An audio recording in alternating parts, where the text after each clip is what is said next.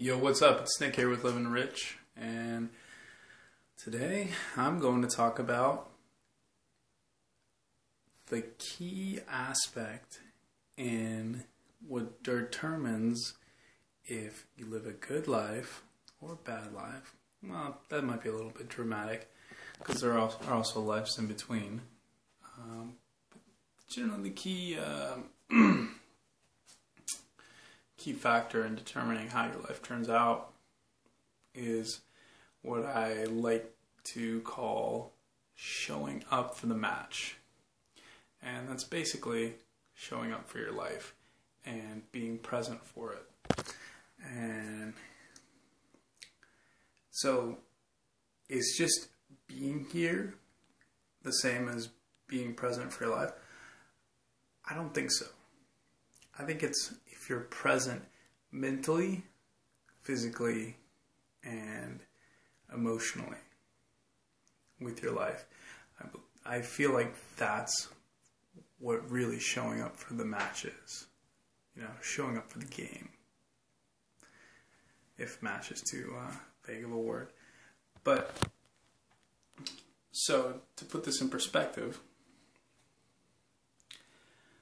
I want you to look at someone who does something very, very well, that you admire, that you look up to, and then I want you to then go, and this has to be something that you kind of want to do yourself, go and try it out, go and do it.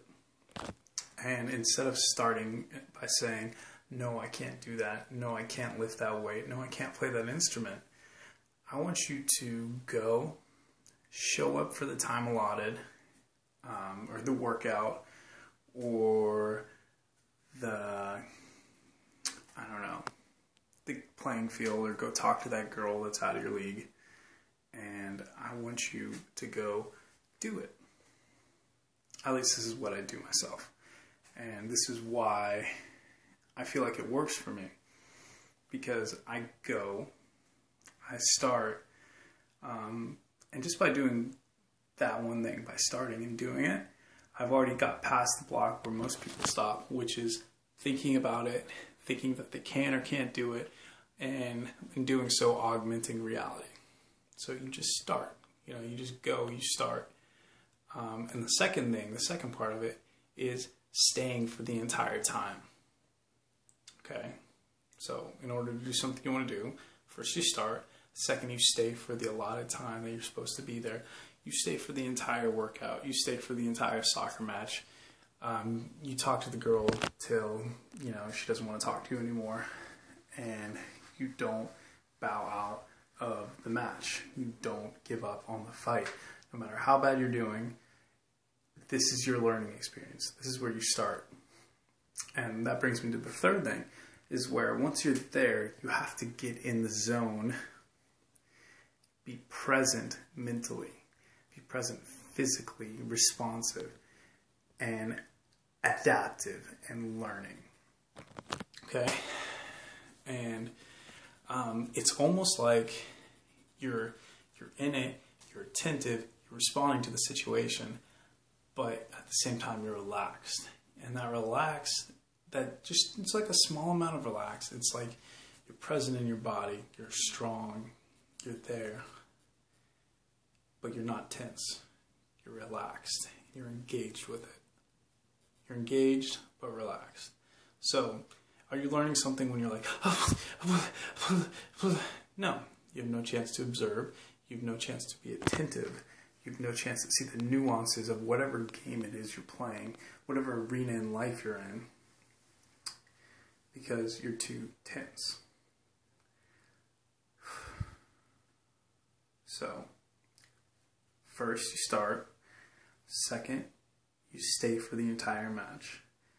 Third, you engage but relax into it and allow yourself to adapt and see the nuances of the game you're in.